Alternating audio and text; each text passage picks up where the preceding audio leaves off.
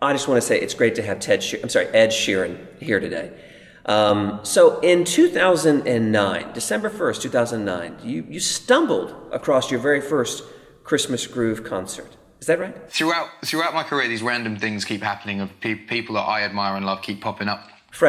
Ed, my next question is this. Let's talk about the vocalist. You're a singer. Let's talk about the vocalist. And be honest, Joy Rambo. Yeah, she's a very, very powerful figurehead in music. I was touring Australia and had quite a big hit there while she was touring Australia, and she heard my song on the radio and invited me to tour with her in the States. Fair enough. Now, let's talk about Scott. He's had a phenomenal career, but he's really messed up a lot of times and done a lot of bad things. Huh. Well, what about Eric Van Horn? I mean, he's done some horrible things. He vandalized the Trans-Siberian Orchestra tour bus.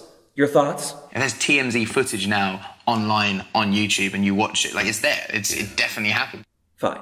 Well, is there anyone in the Christmas Groove that you have a crush on? These are all not conventionally attractive people, but they make good music. Right. So, I hear you recently got a huge tattoo of the Christmas Groove on your chest. A chest is a very proud place to put it. I wanted it to be as big as possible.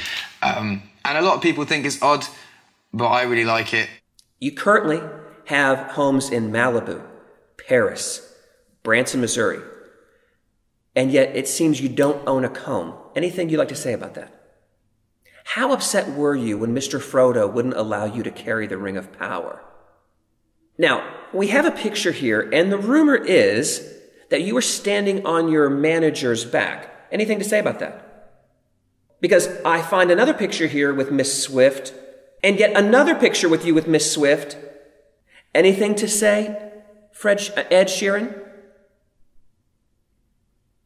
Well, it's been a pleasure having you today.